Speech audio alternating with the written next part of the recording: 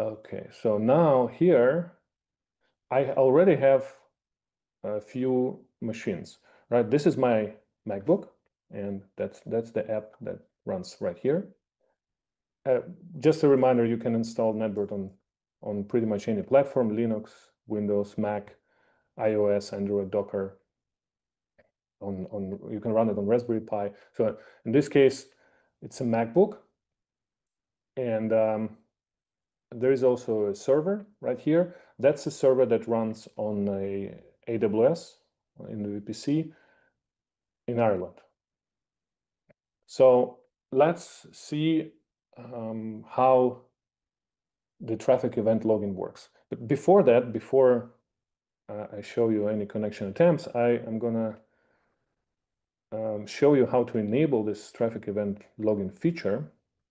So you go to Settings, Networks, and enable traffic events. So that's the main one.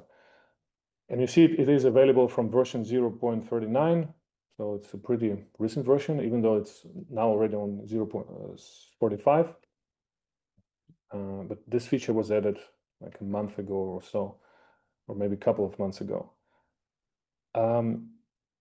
Now, if you want to see the actual traffic or the packets, the sizes, right? Then you can enable this reporting here for kernel.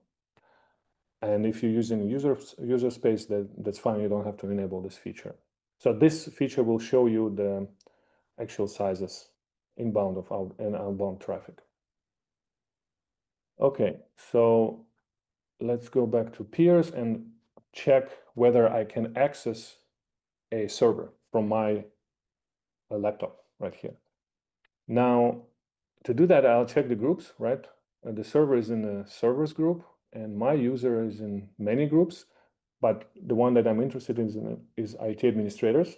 And then I'll go to access control policies, access control section in the menu, and here I have a policy, this one, that allows IT administrators to ping servers.